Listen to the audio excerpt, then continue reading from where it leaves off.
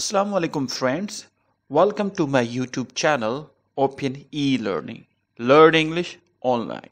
In this my video lecture, I'm going to explain the world's renowned personality, the poet of nature, William Wordsworth.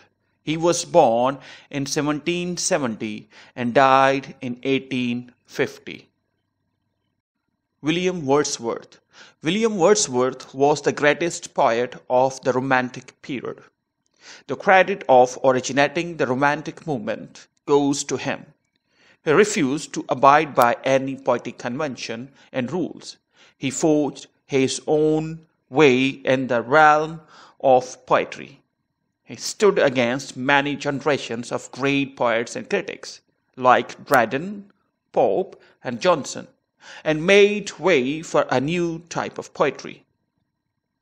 He declared, "A poet is a man endowed with more lively sensibility, more enthusiasm and tenderness, who has a great knowledge of human nature, and a more comprehensive soul than are supposed to be common among mankind."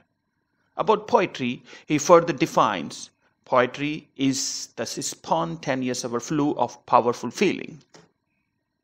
William Wordsworth wrote a large number and variety of lyrics in which he can stir the deepest emotions by the simplest means.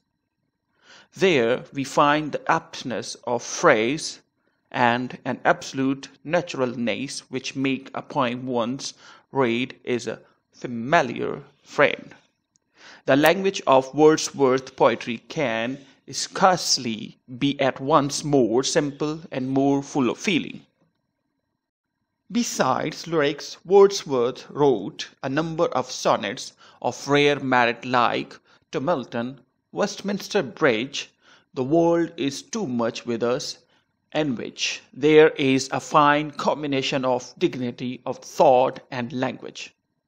In his odes, as Ode to Duty and Ode to the Intimations of Immortality, he gives expression to these high ideals and philosophy of life. Wordsworth was not merely a lyrical poet. He justly claims to be the poet of man, of nature, and of human life. According to him, a man should live a simple and natural life.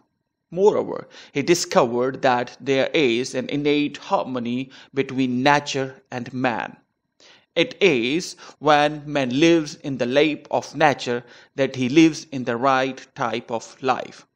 According to Wordsworth, man is a part of nature. Wordsworth is famous for his lyrics, sonnets, odes, and short descriptive poems. His longer poems contain much that is prosy and uninteresting. The greater part of his work, including the prelude and the excursion, was intended for a place in a single great poem, to be called The Recluse, which should treat of nature, man, and society. The prelude, treating of the growth of poet's mind, was to introduce this work.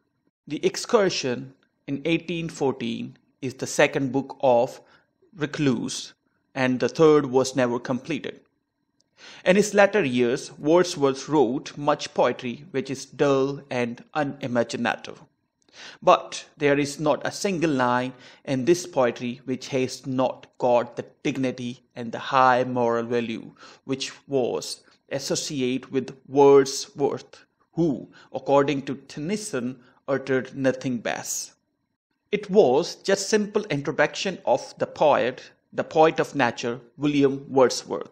I hope so you must have understood. Subscribe my YouTube channel, Open E-Learning. I thank you all.